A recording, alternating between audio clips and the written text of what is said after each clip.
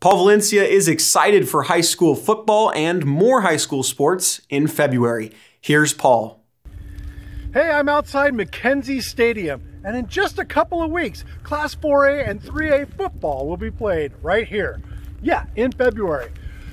As you know, big news Thursday for high school sports. The state put Southwest Washington into Phase 2 in its recovery plan, which means the return of moderate and high-risk sports.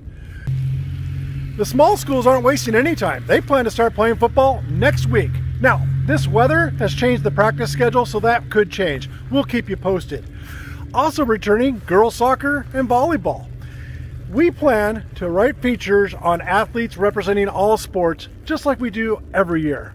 But I gotta tell you, the coverage will be different. I'm asking for some patience. I've never covered a fall sports season in the middle of February.